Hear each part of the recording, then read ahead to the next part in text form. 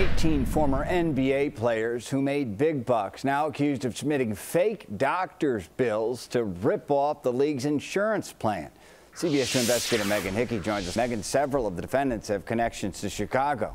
Right, Brad, 7 players who either played high school basketball here or who played on the Chicago Bulls were arrested this morning. 2 of them appeared at the Dirksen Federal Courthouse this afternoon.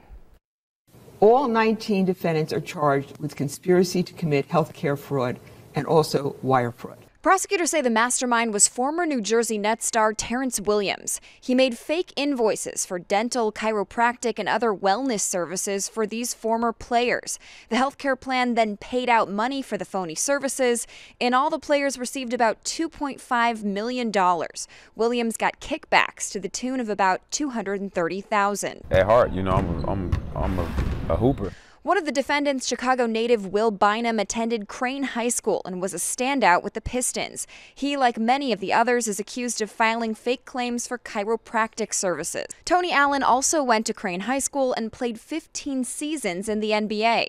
Allen was one of 3 former players who all claimed they had root canals on the same 6 teeth on the same date in 2016.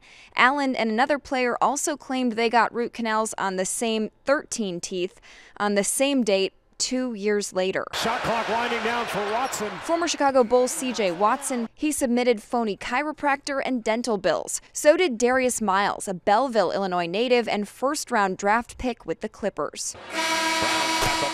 Proviso East alum Shannon Brown, former NBA star and former Illinois Mr. Basketball, claimed fake chiropractic services. So did Eddie Robinson, who was a Chicago Bull for 3 seasons from 2001 to 2004.